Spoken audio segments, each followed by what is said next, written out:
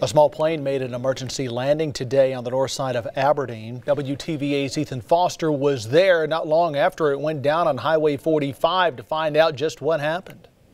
It happened around 11 o'clock this morning. This ultralight plane you see behind me here had to make an emergency landing here on Highway 45. Aberdeen police responded and moved the plane off of the highway. Now, I talked with the pilot. He did not want to be named. He did not want to say what caused the emergency landing, but he did tell me that he is from North Carolina, and thankfully he was not injured. I also talked with Aberdeen police about what comes next for the ultralight.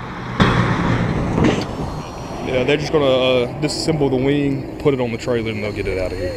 Now, Highway 45 was not blocked as a result of the emergency landing, but Highway Patrol and the Aberdeen Police Department were out here to make sure that everybody was driving slowly to keep all these guys safe as they disassemble the plane.